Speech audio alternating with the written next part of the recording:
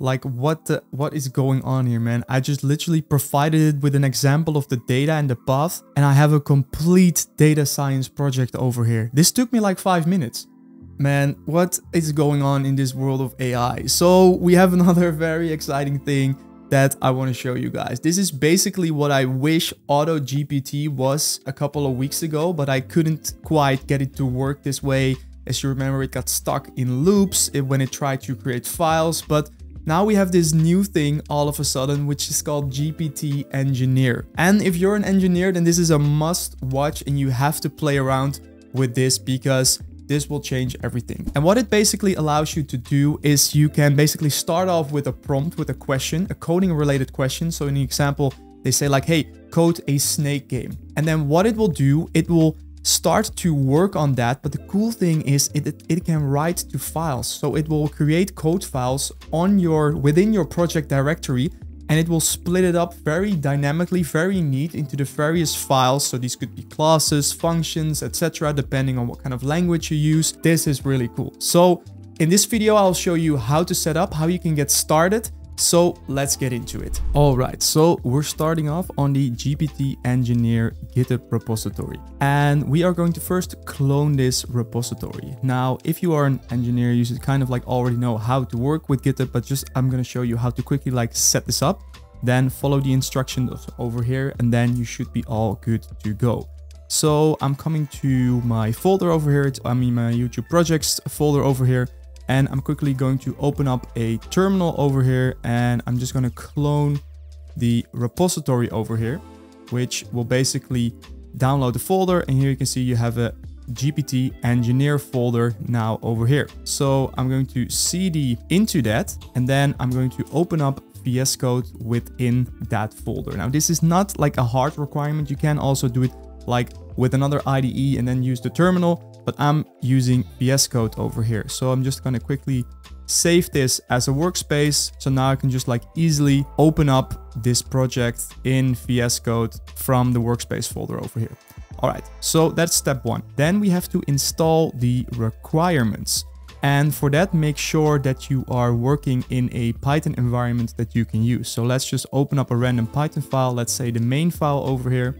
And I'm going to select my AI experiments Conda environment for this. And then what you would normally do if you have, for example, a new environment, you could open up a terminal and then have a look at the requirements over here. So it basically only requires OpenAI and Typer, which for me are already installed in AI experiments over here. But you can just like come back to the GitHub repository over here and do like the pip install r requirements.txt if you paste that in here in the terminal and run it. All right, so then the next step would be to create a new project basically. So there's an example in here, and you start off by just copy and pasting that one. So I'm just gonna Command C, Command V, and now I have a new project over here. And now I have an idea over here that I want to try. And that is one where we are going to do an experiment with a neural network. And more specifically, if we then open up the main prompt, so this is basically where you start. So create a new folder or create a copy and fill in the main prompt in your folder. This is basically the starting point. So here you can see in the example, we are writing snake in Python and the components are split into separate files, keyboard control.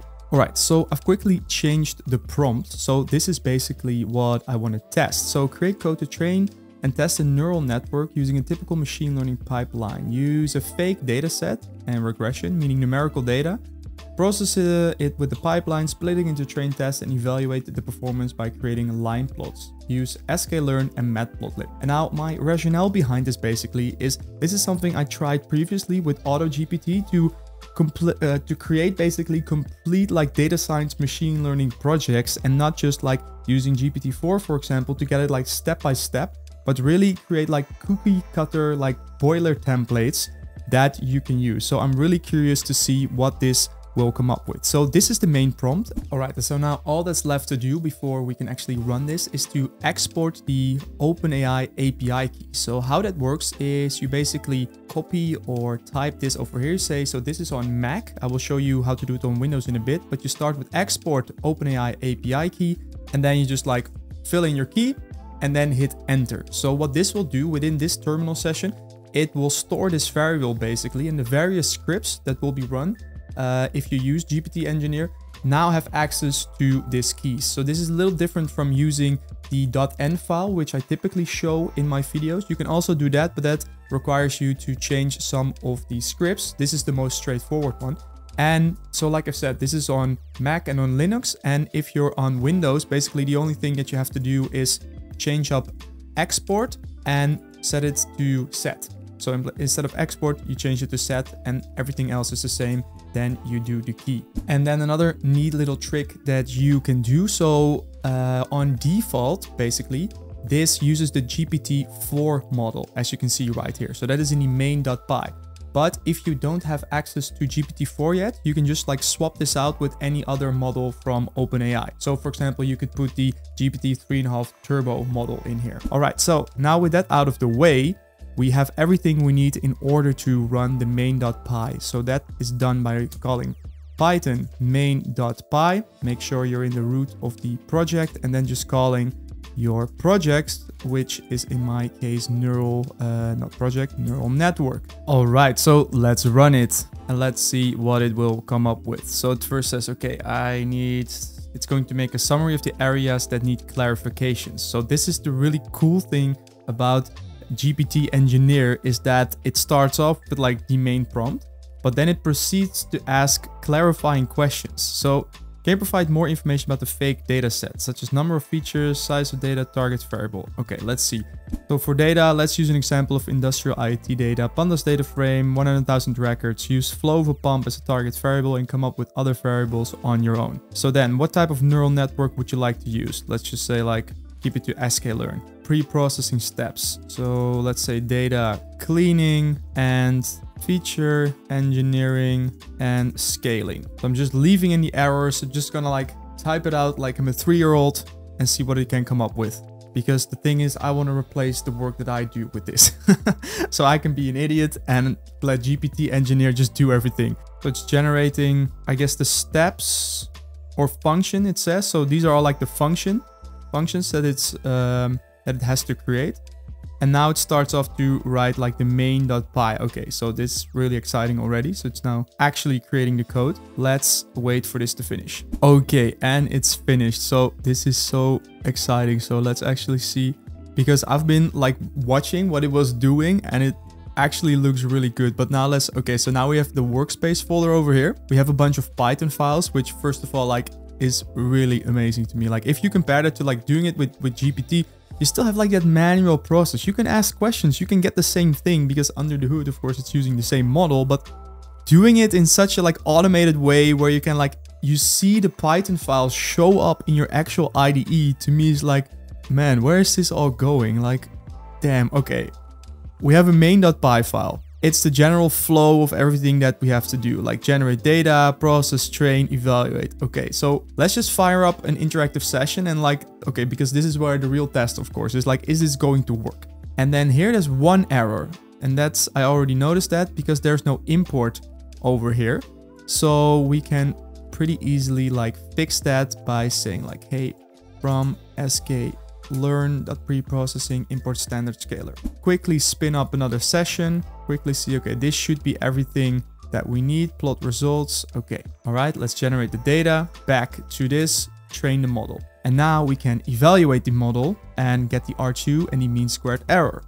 So let's see, and we can now print those, and boom, we have a very solid model and a really low mean squared error. So the neural network was able to capture basically the underlying formula that is in here to capture the data basically. All right, so let's try one more test because I'm really curious to see how it will handle this. What I did basically is I created a data folder within like the main project, and I have now provided basically the main prompt in the dataset test project with a little bit more information. So first of all, I'm saying like, hey, based on if we're running the code, which is run from the workspace folder, I've basically linked to where the CSV file is. So I say like, hey, here's the data set that we're going to analyze. So it's going 2 steps back into the data folder and then bike share CSV. Then I've provided it with the structure of the data, which is just loading the data frame into and then doing running.info and then just copy and pasting the results. I just like put it in here to see if it will work this way. And now I've provided a little more like in-depth instruction on how to handle the data set, because based on what the previous model, so to say, was asking, I've provided it with some additional information here already. And now I say we want to basically compare 3 machine learning models and compare them using R2 and mean squared error. So let's see what happens if we run this. Okay, and I see that it put this all into like a nice little function, but I'm just going to run it line by line to see what we got going on over here. So first of all, like the data path, it like took up on that and we can like instantly load the data. So that's really good. So now we pre-process the data, which is in this case just doing, so what is it doing? So it's, okay, so it's going to drop some columns, X, Y, and scale it. Okay, so now it does all in one. Pretty neat, okay. And now we're going to train the models. Let's see if it actually works. Okay, it goes really fast. And now evaluate the models. This actually worked. Okay, this is really, really cool. So we have the R2, like 70, 60, like 80. So the random forest is really the best one over here. But what the, I didn't put like any effort into this. And we now, okay, so this is a pretty straightforward data set, but we have a random forest with a score, R2 score of like 80. It's a completely like properly structured piece of code. This can open up like so many possibilities. Like again, this is just like another step towards creating like fully automated pipelines of setting up projects. We've now basically removed the human bottleneck of like typing into ChatGPT, copy and pasting it, figuring out which file to put it in, and then loading it into the main file, for example, which is done over here. So this second experiment with the dataset test took probably like 5 minutes to set up this whole project. All right, so that is GPT Engineer. I'm very curious to see and to hear what you guys are going to try out with this. So let me know in the comments what you will be doing with this. You now know how it works. I'm definitely going to continue experiment with this, see what I can come up with. And then in the meantime, please, if you got value from this video, leave a like, also subscribe to the channel. It will really help me out. Also make sure to check out the links in the pinned comment right below this video. There will be 2 links that could be very interesting to you. So the first one is for the Data Freelancer Mastermind. Now this is for you if you want to launch and scale your freelancing career in data, but don't know where to start. And the second one is a sign up for my newsletter. So this is really for people that are serious about learning data science and artificial intelligence and want to stay in the loop of all the things that we're doing behind the scenes. So go check those out. And then I want to thank you guys for watching, and I'll see you in the next one.